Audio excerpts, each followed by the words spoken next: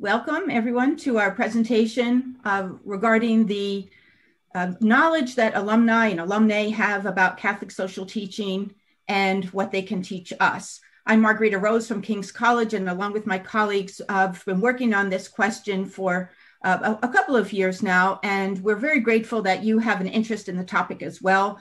We'd like to share our thoughts briefly and then invite you to respond to us at some point in the future if you also would like to be part of this project. Hi everyone, I'm Kathleen, and I'm absolutely delighted that you're here with us.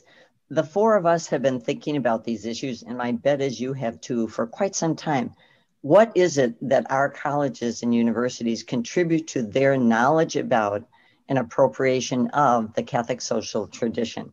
So we've been doing some interviewing of select people to discover, and there's some good news about it and there's some challenging news. And that's what we're hoping our study will eventually share with others, and we hope you will share it with us as well, what you're doing to help us learn more about what experiences really contribute to their knowledge and appropriation of CST. Thank you, Kathleen.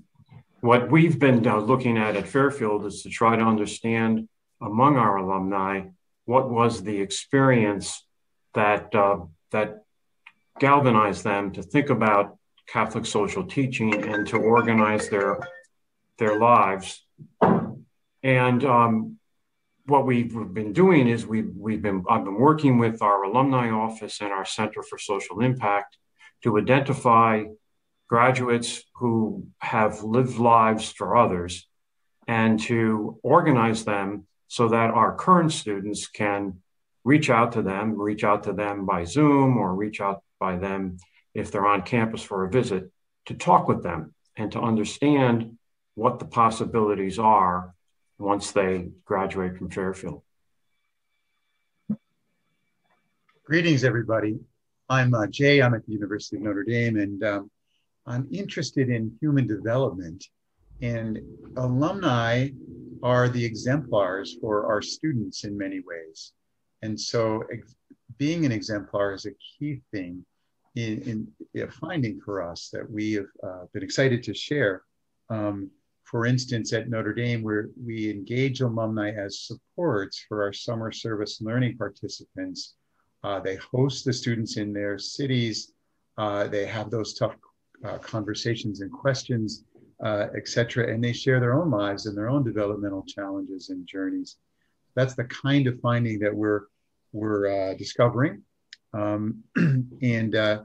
We also think that engaged learning is the key means to prompt a full and rich exploration of Catholic social teaching. Our colleague Roger Bergman, who in a book called Catholic Social Learning, argues that authentic engagement is the only real way to learn CST. You can't just teach it from the front of the classroom. Here are the 7 principles, etc. So we have more to share in that realm. And we also want to argue that if the real measure of our universities is what our students become, we need to measure this. We need to understand the challenges and outcomes of our alumni and bring that back to our universities. So that's what our project is about. We've been doing this for about 7 years across 12 colleges and universities. And we have lots more to share and a lot more questions to answer with many of you. And we've done some initial interviews of alumni and alumnae, and many of them have talked about the experiences that Jay described, that they remember these, they were central to their formation as a person, let alone as a Catholic.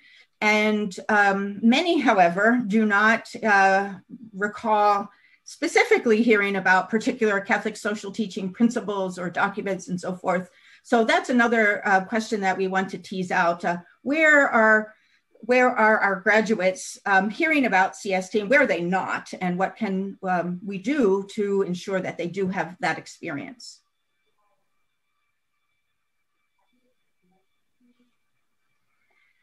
All right, so if any of my colleagues would like to give some specific examples, we could add those now, but we also have a few examples, as you see here on the slide. Both young people who've graduated more recently, they are the focus of some of the interviews we're doing. And then, of course, some of our older alumni who've been so faithful to our institutions.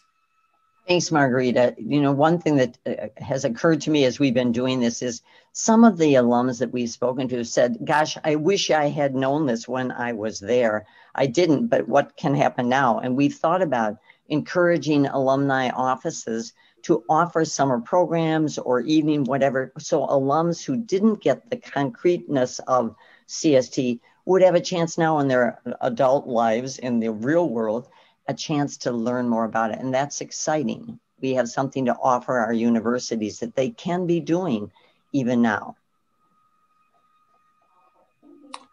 And what we've been doing is we have our Center for Social Impact.